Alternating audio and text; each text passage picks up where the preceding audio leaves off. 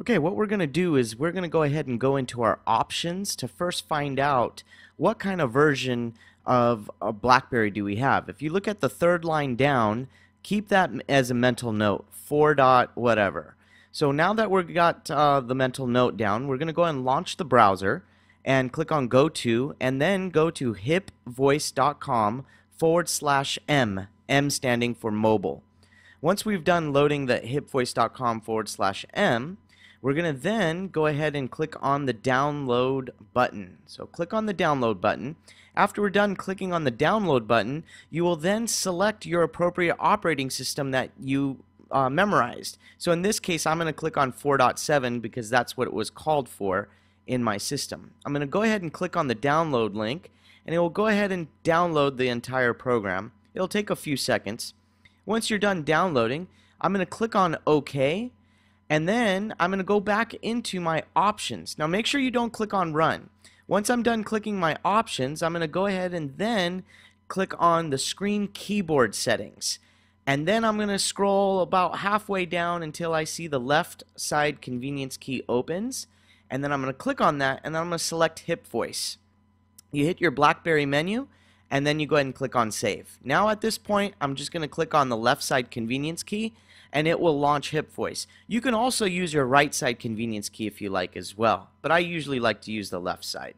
So now that HipVoice is loading, we'll then go into our end user license agreement screen.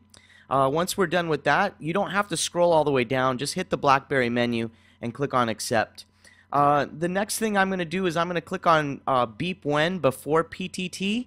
I like to have that PTT thing, the voice, and then I'm going to click on Set PTT Key. At this point, you can type in your username and password and then click on Sign In.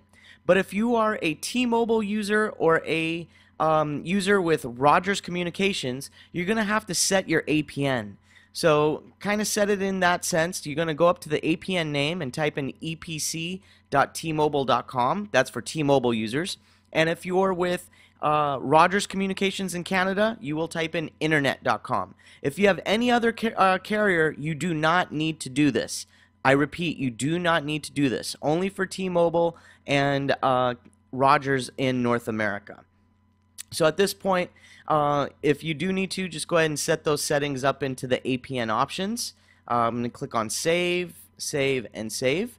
And now I'm going to log in as demo and the number 1. So I'm going to scroll up and click on that with my trackball and the demo number 1. And then I'm going to hit Enter on my keyboard. I'm going to type in my password and hit Enter. And then I'm going to go ahead and click on Auto Login and then sign in. It'll take about a second or two to sign in. Once you're done signing in, I then click on whoever I want to talk to and hit my push to talk key.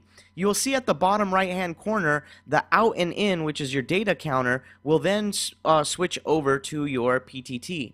You could also PTT to groups as well as individuals, or you could PTT to your history. So you could see those green dots will show you if the message was delivered successfully, and you could also replay those messages by clicking on the PTT button. The other thing is that you have multitasking. So if you go into another screen, you hit your PTT button, and then all of a sudden you're back into HipVoice. Very easy, very intuitive.